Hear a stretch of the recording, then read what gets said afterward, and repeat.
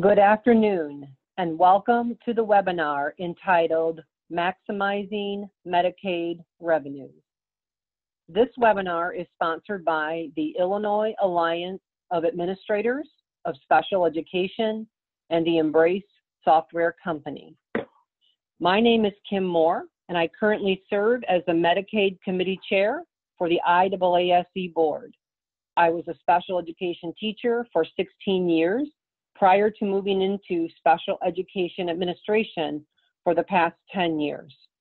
For the last 8 years, I served as a cooperative director in Northern Illinois. I retired in June of this year from public education and started working for the Embrace Software Company. I sincerely appreciate this opportunity to support school districts and cooperatives in Illinois to better serve students with special needs. There are over 190 people registered for the webinar with varied employment roles, including superintendents, assistant superintendents, directors, supervisors and coordinators, administrative assistants, business managers, bookkeepers, Medicaid vendors, attorneys, and related service staff members. Some viewers are new to the school-based Medicaid billing process, and some folks have served in the special education field for decades and are very familiar with the Medicaid process in Illinois. The IAASE Medicaid Committee and the Embrace Company extends a sincere welcome to all participants viewing the webinar today and hope that everyone leaves with some new insight based on the information presented. Due to the high level of interest in the topic of school-based Medicaid, all participants in the webinar today will be receiving a survey after the presentation asking for more input on additional topics of interest relating to school-based Medicaid that members would like to see in the future. This information will be utilized by the IAASE Medicaid Committee to guide future training options relating to the area of school-based health services and Medicaid billing. Before diving into the material, it is important to discuss upfront the intent of this presentation. The intent is to provide public school administrators and staff a general overview of school-based Medicaid claim process in Illinois and to provide some possible strategies to support districts and cooperatives in maximizing their Medicaid revenue potential or providing school-based health services to students identified with special needs. This presentation is not intended to be a comprehensive guide, but rather just an informational presentation of the general or typical process for submitting Medicaid claims for school-based health services in Illinois. Each district and cooperative will have their own Medicaid vendor as a great resource to connect with regarding specific claim questions and processes. Due to the difference between the third-party Medicaid vendors, this webinar is closed to specific questions relating to Medicaid. The hope of this presentation is to initiate some questions and/or ideas that will encourage districts and cooperatives to explore with their current vendor all possible opportunities to ensure Medicaid revenues are being captured to the greatest extent possible. The overall intent of maximizing Medicaid revenue is to support school districts and cooperatives in providing high quality, specialized services to students with special needs. The agenda today includes going over Illinois Medicaid revenue streams, looking at the Medicaid fee-for-service claim process, discussing strategies to maximize Medicaid revenues, and then following with being audit ready.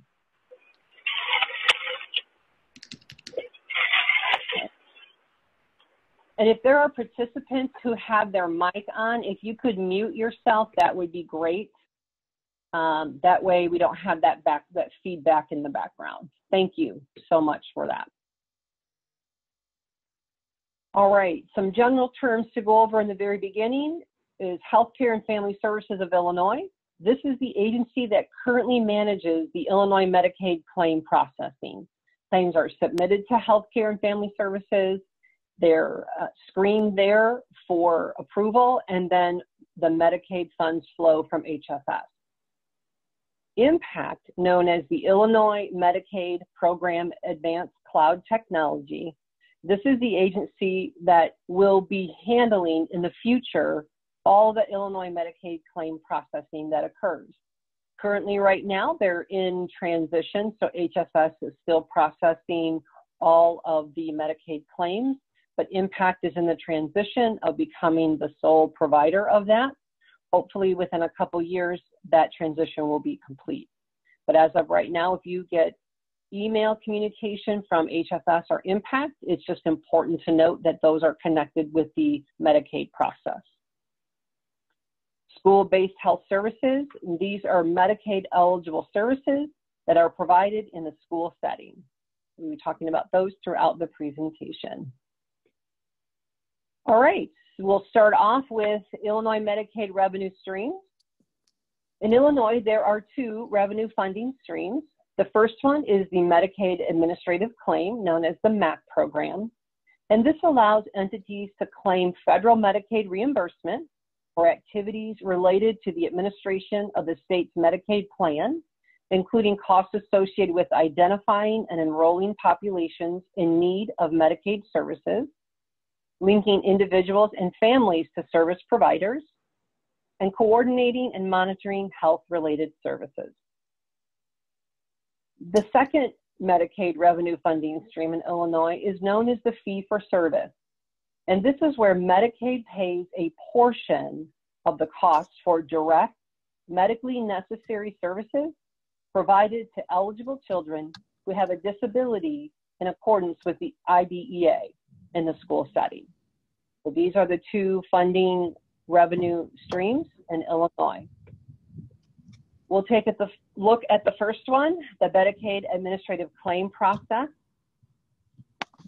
This entire process is handled by Fairbanks, and they do an amazing job of providing support to districts and cooperatives in Illinois. But each co-op and district has an account set up online in the Fairbanks system. Staff will annually complete a random moment in time survey, and this process is handled exclusively by email, and different staff members are randomly selected throughout the school year to complete those moment in time surveys.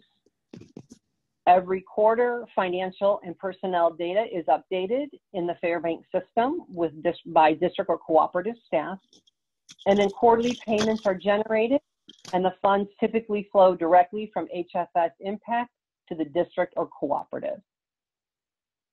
An important note regarding this process is that districts need to be aware that staff has to meet a specific participation and compliance level in response to the email, the surveys, to the moment in time. So it's important to make sure those are getting addressed and monitored well. If you have any questions regarding the administrative claim process, Fairbanks, again, and they're amazing people there, that they will definitely be a great resource for administrators or for any staff that have some questions about the surveys. So it's encouraged to contact them as a resource. Because it's highly managed and structured by Fairbanks, I'm not going to go into more depth regarding this one. We'll spend some more time regarding the next revenue source, and that is fee-for-service. The fee-for-service in Illinois is related to where Medicaid will pay a portion of costs for direct medically necessary services provided to eligible children who have disabilities in accordance with the IDEA. In Illinois, services that may be claimed for school-based health services include audiology, developmental assessment, medical equipment, medical services, medical supplies, nursing services, occupational therapy, physical therapy, psychological services, school health aid, social work, speech language pathology, and transportation. So all districts and cooperatives are able to bill and submit claims for these areas under the fee-for-service model. Big picture overview for fee-for-service. The staff provide a direct service to students, and then they document that service. Typically, this is within a Medicaid third-party vendor software system. This would occur. And then the claims are checked for eligibility, consent, were they provided by a qualified licensed provider? Are they in compliance with the IEP, etc.? There's a screening process that happens here once the claim is submitted. Typically, again, this is a third-party vendor that would manage that process. And then the claims are submitted to HFS and Impact.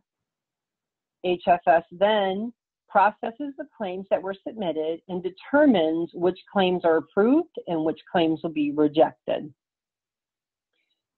And then the claims that are approved by HFS and Impact, the funds are provided directly to the district or co-op or to the third-party vendor. That's all just based on the contract that districts and co-ops have with their Medicaid vendor.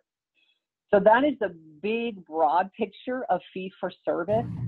And right now we're going to step into look at a couple of these areas a little more specifically.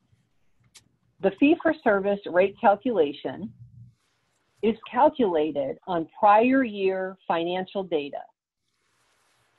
Part of the data information that is gathered by districts and cooperatives includes total FTE for each of the department areas, total hours required to work, all salaries and contractual costs for the service provider department, all benefits including TRS, supply costs for the service department area, and there may be other general data that Medicaid vendors gather from their district or co-op clients, but this is just some of the general data that is utilized to calculate service rates by department.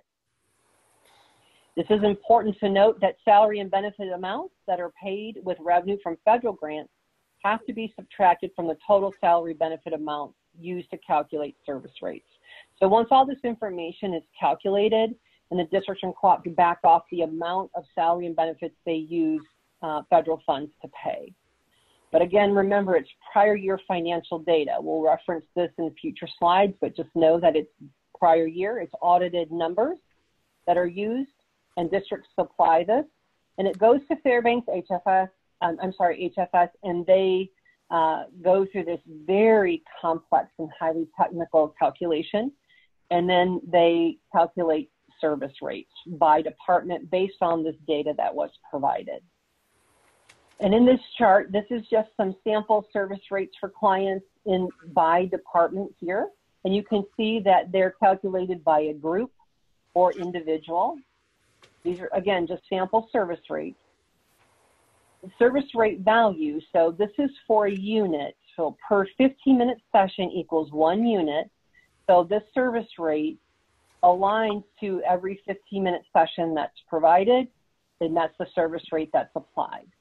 There is the exception of oral medication, and that is a 15-minute session is applied to calculating that rate. And again, these are just sample service rates from clients. Every district and cooperative is going to have their own unique data that will go into the calculation of fee-for-service rates. So they will be different and they will vary. That's just important to note. Now that we've talked briefly about how service rates are calculated, it's important to note they are not paid that way. So the next thing we're going to cover is how fee-for-service claims are actually paid by Medicaid. So prior to any claim being paid, there are certain compliance areas that need to be met. So first and foremost, the student needs to be Medicaid eligible. There are a lot of speech therapists that see a lot of students on their caseload, but not all of those students are Medicaid eligible. So it's important to know that every student that a claim is made for, they have to be Medicaid eligible. Student has to have an IEP. The service needs to be provided by a qualified service provider. The date of service needs to be listed, the type of service, whether it was individual or group, the duration of service, how long did it was the treatment session? How long did it occur? A service description, and this includes progress that is noted towards IEP goals. There's required parental consent, prescriptions and referrals for certain department areas are required as well. So all of these compliance checks need to be met before a claim can be approved through Medicaid. But after the claim is approved, Medicaid will match the claim amount at currently the rate is 50.74%. And this rate it changes every year, and it's determined at the federal level. As of right now in Illinois, the 50.74% is the rate calculation that is being applied for fee-for-service claims. To help illustrate the fee-for-service claims is an example with a speech service rate for per 15 minutes for one unit, or per 15 minute, hypothetically would be $20. If a student who's Medicaid eligible receives speech therapy session, one 60-minute session, which would equal 4 units. There's 15 minutes, 4 15-minute sessions in that 60-minute time frame. So the 4 units times the $20 for the service rate calculation would equal $80. Then Medicaid takes that claim and matches it at the 50.74% for a weekly reimbursement opportunity of $40.59. You can see the calculation applied there, and that is how that process is conducted. So you have your area claims, your service provider claim areas, but then Medicaid will only match it at this percentage, and currently it is at 50.74%. So hopefully that helps people understand a little bit about the service rate calculation and how those rates are actually paid out by Medicaid. Another important area to understand and consider when it comes to fee-for-service deals with rate adjustment. We had talked earlier that provider rates are calculated on previous year financial data. So to help illustrate how this is applied, there is an example of a district that in the 2014-2015 school year, they had 4 full-time equivalent tenured speech therapists with a total salary of hypothetically $400,000. At the beginning of the 2015-2016 school year, those amazing, wonderful tenured speech therapists all retired. Oh. And the district was fortunate enough to hire 4 brand new speech therapists with a total salary of hypothetically $200,000. So you can see the difference for this service department between these 2 school years. So if we take the example of an individual speech rate, remember it's that per 15-minute unit at $20, during the 15-16 school year, Medicaid is going to pay that interim rate based on the 14-15 salary data. So they're going to pay that at the $20 per unit. After the 2015-16 school year is over, they do all their cost calculation data, and it's determined that it really did not cost that district this high of a rate to provide the speech services, but it cost them this amount. Again, these are hypothetical numbers to illustrate. So there is an adjustment difference between what was actually paid as an overpayment and what they actually did pay to provide speech services. So that's where the adjustment comes in. So adjustments, whether they're positive or negative, they occur each year because they utilize all of that cost calculation data each year and at the end of each year. Once the fee-for-service adjustments occur, when the state reconciles the actual co-op and district expenses relating to the reporting school year, and they're reported annually to Fairbanks. And again, this is typically done by the third-party Medicaid vendor, but in some cases, a district may report the rate service area to Fairbanks, but traditionally it's the third-party vendor. Once it's reconciled and the actual expenditures are calculated from the reporting year, provider rates are adjusted and generated, and they are applied during the school year. If the adjustment was negative, the overpayments are deducted from the current year's reimbursement. if the adjustments were positive, additional monies will be sent to the district or co-op. There's a report that HFS sends out. It's the 3790, and this is the report that is great to reference for all your Medicaid disbursements.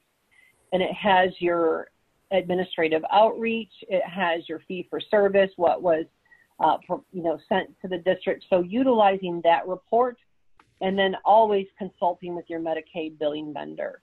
If you have any questions regarding the rate adjustment, pick up the phone, call your Medicaid billing vendor. They're the ones that they completely understand this whole process. It's their wheelhouse, and they will be your greatest asset when it comes to trying to figure out what is occurring with rate adjustments. And typically this happens when there is an audit and something's not matching, or a magical check shows up and you're not sure what it's related to or connected to or for. Contacting your Medicaid billing vendor is huge there, and they'll be able to help you with that process. The important point to understand is that this happens every year. So you may receive this interim rate and be paid out, but then there's actual adjustment that will come after the year ends. So just having that information is important, and that overview is great. Some common claim issues relating to fees for service. This first section I want to discuss is where there is a rejection or a loss issue. One of the areas that is a high percentage of Medicaid claims being rejected is that students are no longer eligible for Medicaid. Some students go on and off of Medicaid eligibility multiple times during the school year. It's just out of the control of the school district or cooperative or Medicaid vendor. This is just what happens. But there is a high percentage of claims that are rejected because of that. So it's good to have that awareness. Another area for loss with fee-for-service claims relates to that the claim just does not get processed. So the service provider provides a service to a Medicaid eligible student, and it is not recorded anywhere. So obviously if the data is not recorded, there's no way it can generate the revenue. So that's just another area for loss, a loss issue. Supervisory approval, in this scenario, this is where you have a speech intern or social work intern or one-on-one paraprofessional. Those folks are not fully licensed to provide the service, but they can provide services to students who are Medicaid eligible, record those services, but then at a supervisory level, there's a person who needs to go in and approve those claims. So often those are submitted into the system, but the supervisory portion is not completed, so those claims just sit there and they're never processed. So that's another loss issue. So it's important to have that awareness about the supervisory approval. The other area for fee-for-service claim issues that occurs, and this is related to audit issues. So the district submitted claims, HSS has paid the district for those claims, and then an audit occurs, and through the audit process, it's found that there may be missing parental consents to bill Medicaid, missing or outdated doctor prescriptions for OT or PT services, missing or outdated speech referral forms, or claims that were submitted are not consistent with what is listed in the student's IEP. Obviously, these are significant issues, and the district or cooperative may be required to pay money back if these issues are found during an audit. So it's just important to have this awareness. And again, your Medicaid vendor will be able to support you with any of these questions and assurances to make sure those items are in place. So a lot of information covered in a short amount of time. Again, I just want to stress this really is a general overview. There's many more components, but at least there's a broad overview in some of those big areas for the claim processing side of Medicaid. And now having that information, looking at some of the strategies to maximize revenues. We're only going to touch on a handful of them. There are many more. Again, working closely with your Medicaid vendor provider, they're going to be able to help you make sure that you're maximizing all revenue possible.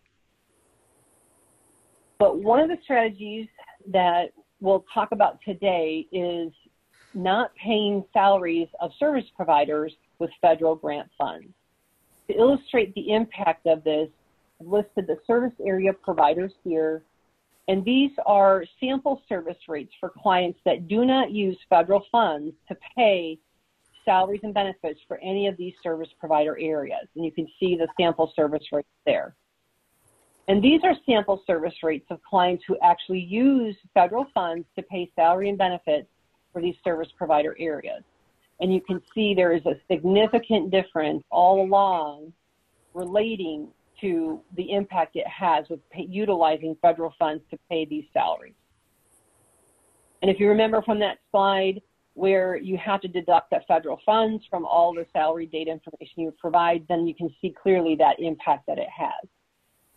But in all of our wonderful efforts to maximize all of our Medicaid revenues, you want to adjust the grant to be able to have that increased revenue. There could be unintentional consequences.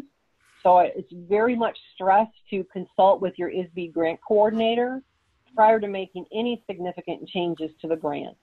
And also checking in with the ISB MO coordinator regarding potential impact with the maintenance of effort due to significant changes in the grant. So these are just some cautions to be aware of if you look at utilizing this strategy to increase Medicaid revenue. The next couple strategies to look at, the first one is just making sure the claims are being reported. And it does take a tremendous amount of administrative oversight to monitor that the claims are being documented accurately and consistently by qualified licensed staff.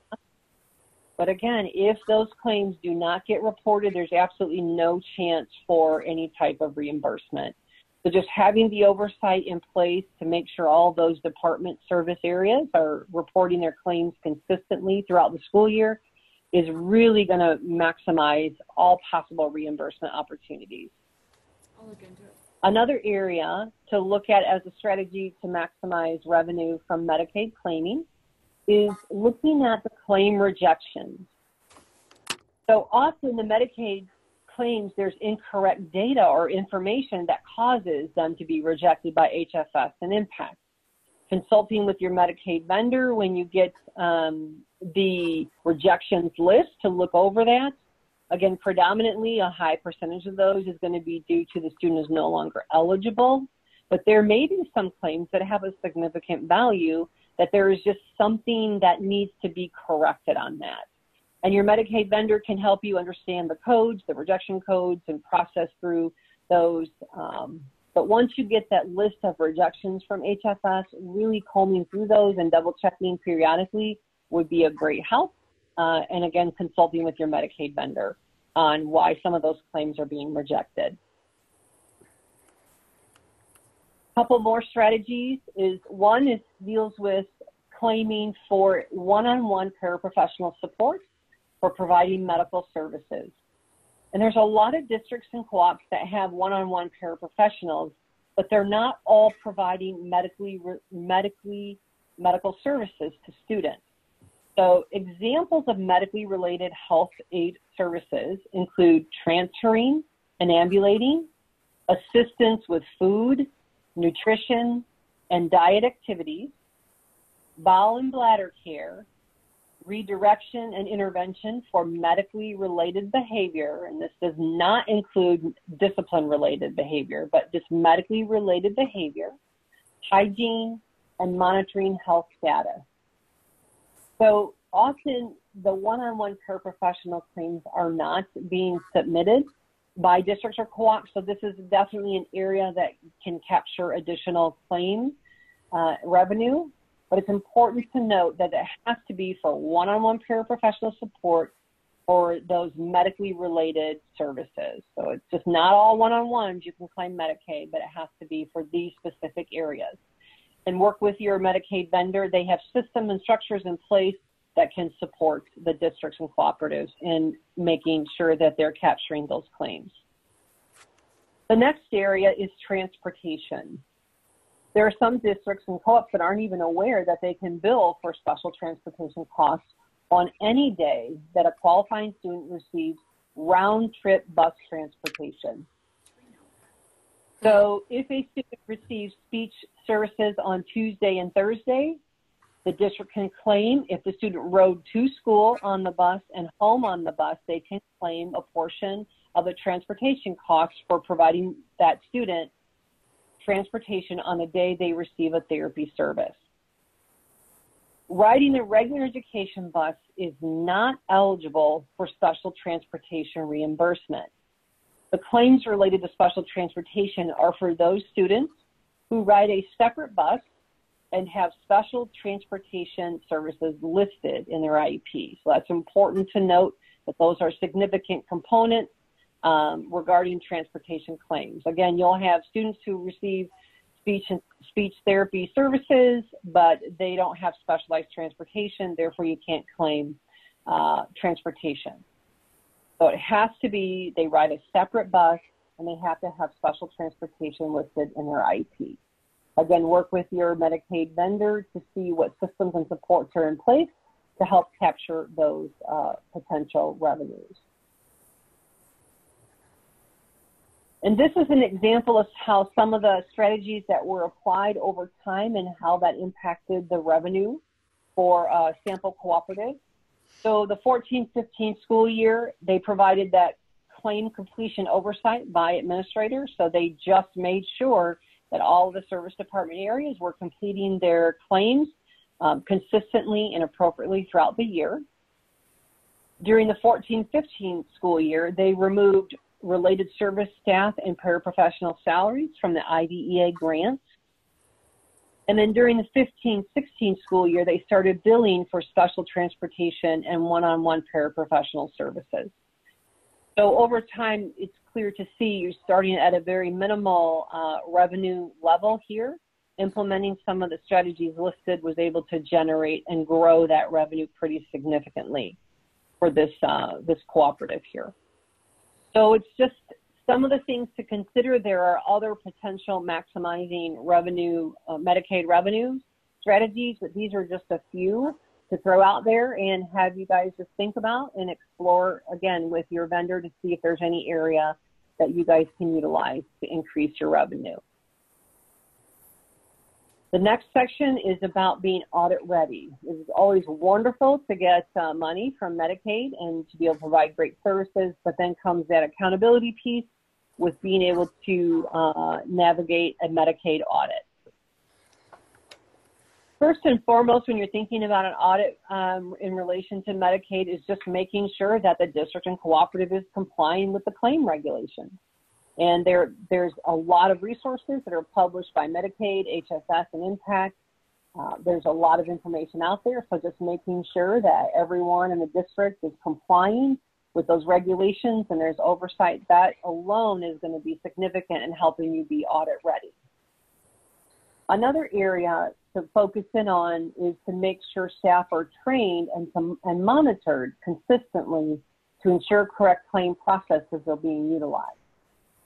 Often if staff are hired during the school year, it's assumed that they know how to complete the Medicaid claim process, but if they're not followed up on and it's not monitored, they may end up submitting claims that are not compliant or may get rejected. So it's just another area to make sure that you're training and monitoring staff to make sure that they are entering the claim data correctly. And lastly is just if you are involved with a Medicaid audit, responding promptly is huge. And anytime you get any written notice from regarding a Medicaid audit or an email regarding a Medicaid audit, your first contact should be to your third-party vendor. Let them see what you have, what you're presented with.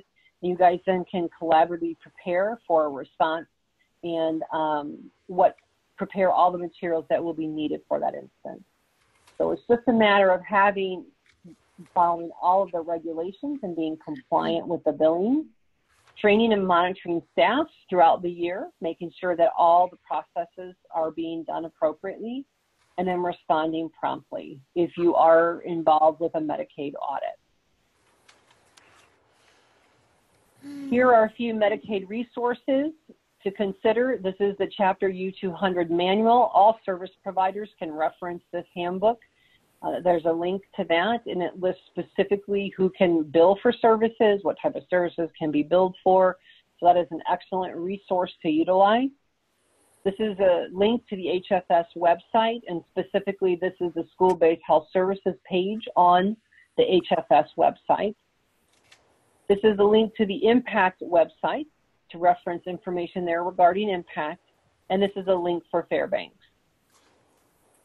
Third-party Medicaid vendors are going to have a tremendous amount of other resources available to their clients. So again, working with them and utilizing whatever resources they have for you to help support you through this Medicaid claiming process.